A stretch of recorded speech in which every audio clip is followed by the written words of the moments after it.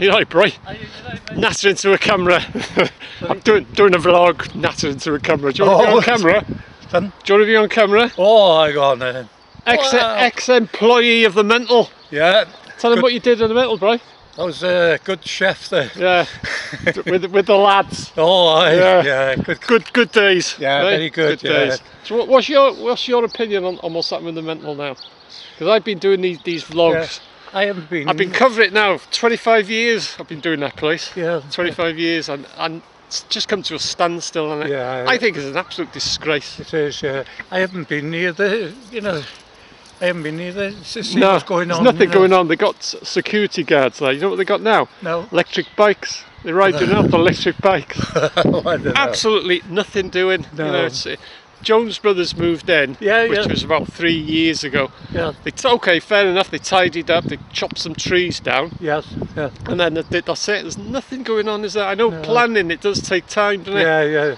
But I think, to be honest, Denbigh Council, they want to get onto them and say, well, come on, what's happening? They don't seem to be bothered, do they? I don't think.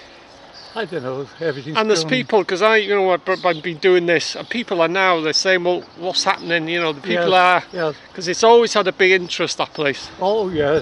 Always had a big interest. Yeah, well, it employed over 500. It would have been the biggest employer in its day. Yes, probably North Wales, if not the whole of Wales, wouldn't it? Yeah, this is it. Yeah, I would have thought. Everywhere, and I would have thought so. Even the patients made their homes. It's an absolute. I think it's an absolute blooming joke. It's getting a bit beyond, isn't it? Yeah.